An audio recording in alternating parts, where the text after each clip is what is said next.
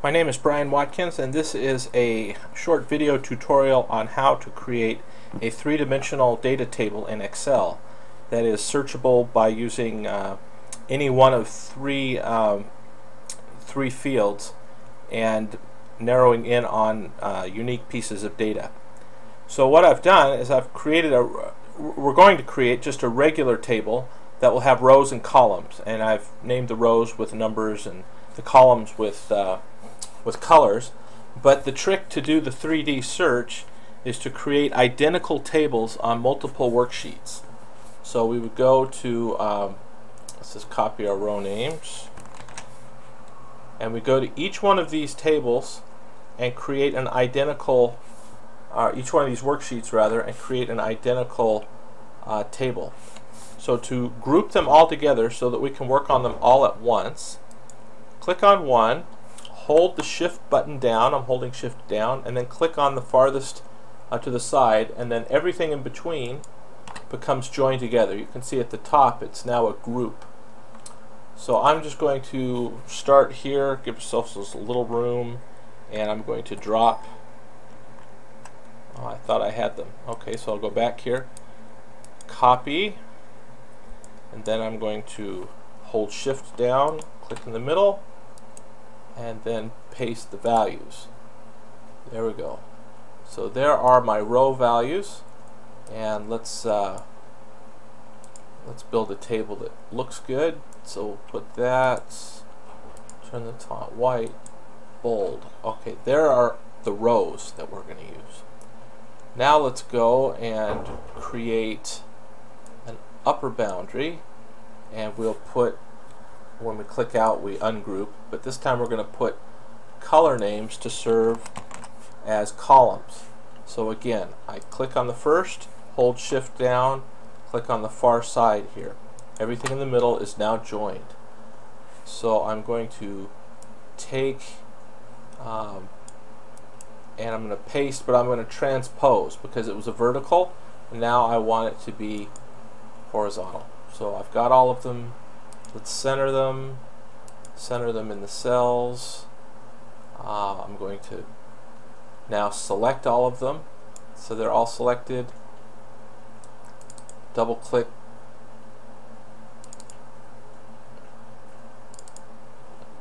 Okay, we've changed the height. I don't want to do that. We'll just stick with this and give this one here a little more. So to make it consistent, we'll put some fill, change that bold. Okay, now we have a table that's set. We could get rid of this one here. Let's delete column. Can we see everything? No, we can't. There's one more, so we'll delete some space. Okay, now we can see our entire table. Now let's fill it with some data, and in order to do this, what I'm going to do is I'm going to start by using the rand between function to return some number that's anywhere from 1 to 1,000,000. So essentially we get totally random numbers. And then I'm going to add to the end of it an A, because we're in the first table, the 2007 table. The only reason I'm doing this is so that later when we're doing our queries, our searches, we can know for sure that we landed in 2007 by noting that the data has an A on the end. Okay, there's my random number. I'm going to take it and fill the entire table with random numbers. At this point I'm going to ungroup, and then I come back and I can change all of these by copying and then pasting back over the same range just the values. So now when I click out, what I'm looking at are just random numbers. And let's give them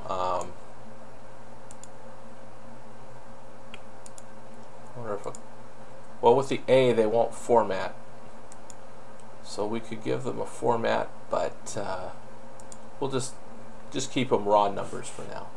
Alright, so each of the tables still has the formula, and what I'm going to do is I'm going to go through each table, change that to a B, whoops, change this to a B, and copy it down and across like this, and then copy and paste just values. Okay, I'm going to do that for each one, C, D, E, F, G, H. I'm going to pause and come back. Okay, I've now finished going through each of these years. 07 will be A, B, C, D, E, F, G, H. Now we're doing this only so that we can make sure that we're getting accurate results. If you were doing this for a real-world application, it doesn't matter what's in the data. Our search query will tie all three search variables together and will pick out the one piece of data that is at the right coordinates. This table looks for one intersection at a time. It looks for, say, a row and a column in a year. So let's join them all again. Again, the join is click on the one farthest to the left, and then I can join by holding the shift down, clicking on 214. So we're going to take out the grid lines, and briefly going to just, I'll break it now, going to 2007, the search function that we're going to use is the index function. The index function requires you to define a table and then give a column and a row. It's easier for our purposes than a VLOOKUP or an HLOOKUP, because we can describe our data for the search as just the numbers. We don't have to define key variables. What we're going to do is we're going to combine the index function with a match function. So at the first part of using this function means that we have to go to formulas, and for each one of our tables we're going to give them a name, and the name is going to be keyed or contain the actual sheet name below, so that what we can do is we can then use the indirect function to put together the address and then make our search functional. So define name, and this will be dataset 2007, and down here you'll see that it refers to the worksheet 2007, and the range of cells will be identical across all of the joined tables. So I'm going to define the name here as dataset 2008, and now I'll pause and I'll go through and do the rest. Okay, now we can go to Name Manager, and we will see that 07, 08, 09, 10, 11, 12, 13, 14 have all been defined. They all have identical C3 to Q17 addresses. So at this point, even though it seems rather obvious, let's just put numbers here. If I wanted to say I'm going to do an index function, and I'm just going to use dataset 2007 because that's where I'm at, I need to feed it a row number, so let's give it row number 8, and a column number, let's just say we'll go over 6. Okay, and that will return a number.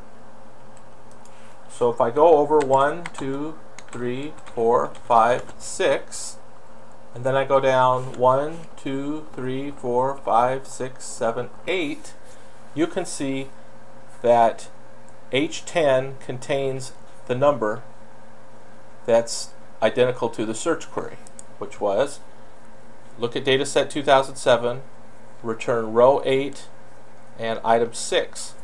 Well, in order to make this searchable over all the data, what we're going to do is we're going to define our rows and our columns by name, and we can do that from anywhere. Let's do it, we'll just do it from here.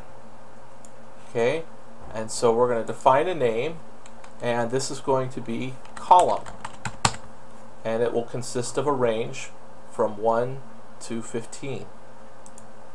Okay, so now if I do a match function, match, and my value is, say, yellow, put that in quotes here. And I want to look it up in columns, so I'll pull down my column there. And I want an exact match, 0. That should refer or return the number 6. And it does. It returns the number 6. What it's doing is it's taking this array from black to purple and finding for me a number which I will then feed into this function here. So that's enough about the functions. Now we know how they work.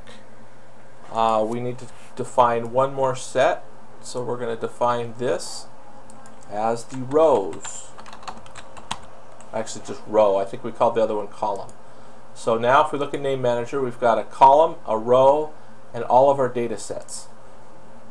We go to our query page, and let's just figure out some data here. We're going to do a year, let's say year 2009. Let's say number 10. Let's say color pink. Alright, we want to know what piece of data corresponds to those 3 coordinates. To do so, I just go index, there we go. Now, my array is going to be built up using the table name. So what I do is I say indirect, and my indirect is going to be a text that's going to correspond to the name I gave that data set. So we know it's going to say data set, and there's going to be no space, and we're just going to concatenate or add to that using the and sign, and then we're just going to use whatever's in E3. And when I close that, what I've done is I've created a reference to dataset 2009, because I've put the text dataset together with the number 2009. I've already named it as the total of the data points that are on 2009. So that's my array. My row number is going to be a match function, where I take my lookup value, which is going to be F3, and I'm going to ask it to look in the row array and turn an exact match back. That'll give me a row. Now my column is the same function. I match the G3. I'm going to just type G3 because it's behind my my editing. So I match the color in G3 to column, and I want it equal match. So there is my index with the data set for the year, the match for the row, and the match for the column. So our result is 895772C.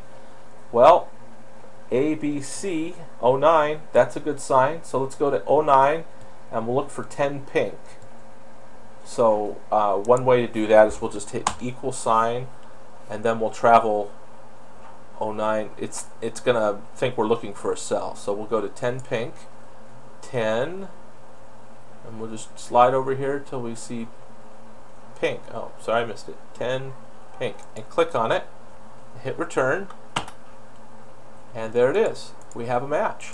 So our function works, and we've created a three-dimensional table.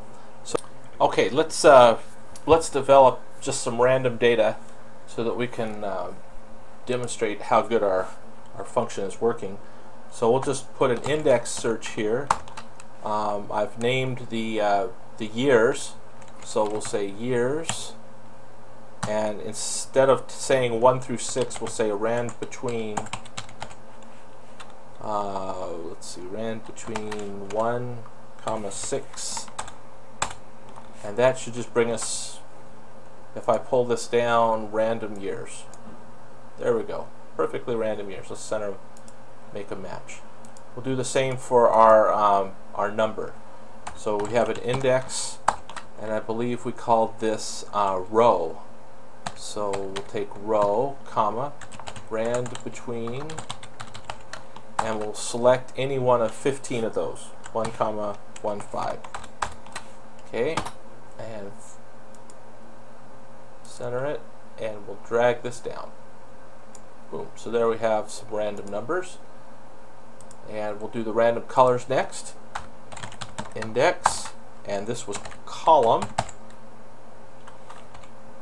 And we're going to do a rand between, and it's also 1 through 15.